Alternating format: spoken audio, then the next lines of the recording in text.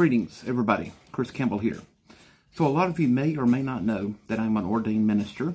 I also do gospel magic shows. A lot of you recognize me as being a magician that I've performed on stage, theaters, TV, cruise ships, and local events and festivals. But tonight I'm going to share with you one of my favorite all-time gospel magic tricks. It involves this piece of paper. Now, like this piece of paper, when we're all born, we're born as sinners. We're not perfect, like this piece of paper. Yes, it does have wrinkles in it. It does have creases, but that's no big deal to Jesus. Because if we live right, do what's right, it will always work out in the end. So just like this piece of paper, no matter which direction we take in life, we may have ups and we may have downs. We may not always stray on course. We may sometimes stray a little off course. But if we find a church that we like and become a member of, then we ask Jesus Christ into our heart and our soul as our personal Savior. And no matter what He does, He will always be there for us.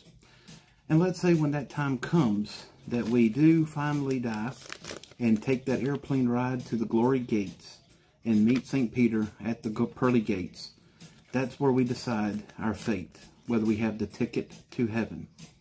Now, just like this piece of paper, we have two different options. We have a pencil that we can write our story on, and it can always be changed. But for those who stray off and become bad and do bad and never try to do good, it's always put down with a permanent marker. So, with our permanent marker, we cannot erase what we have done sin-wise, but we can always ask for redemption and repentance, and we can also ask for forgiveness. But you see, there's always two sides to every story. Depending on how severe your consequences that you have done, it depends on what you dealt in your ticket to heaven. So your ticket could be cut into pieces like this. Let's say you do a little bit more and your ticket becomes just a little bit shorter, and we cut it a little bit more. Okay, so we now have all of these pieces here.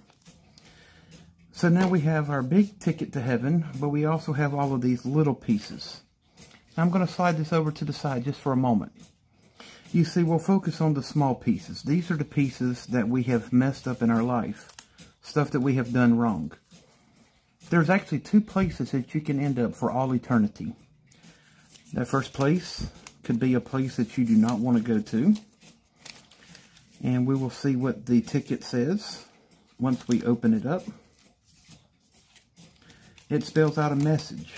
This will tell you where you could end up in all of eternity if you do not live right.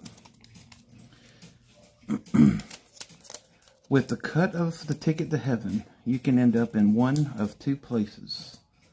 You could either end up here in hell, which nobody wants to end up, or if you live right, ask Jesus Christ into your heart and soul as your personal Savior, you will always have a ticket to heaven, and He will always see you through the dark, the good, and the bad.